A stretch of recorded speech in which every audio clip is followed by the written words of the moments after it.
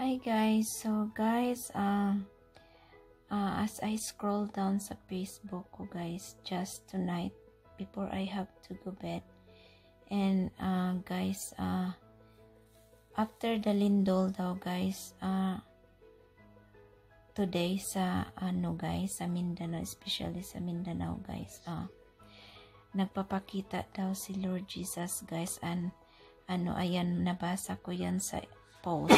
Tapos ayan guys, nagkuha ako ng pictures sa nagpost guys. So guys, let's pray guys na yung mga tao sa Mindanao is safe guys. Talagang malakas yung lindol, talagang malakas yung lindol doon guys. So guys, pray natin guys na sana guys safe lahat ng mga tao, especially sa Mindanao. I'm from Mindanao too, and I'm sure guys naglindol din sa area namin, although it's not as bad compare sa mga compare sa mga area na sakop ng fault line.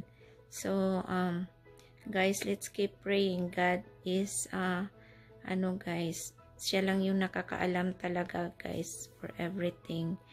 So prayers lang talaga guys, okay? Ayan guys, don't forget to like, subscribe. Bye.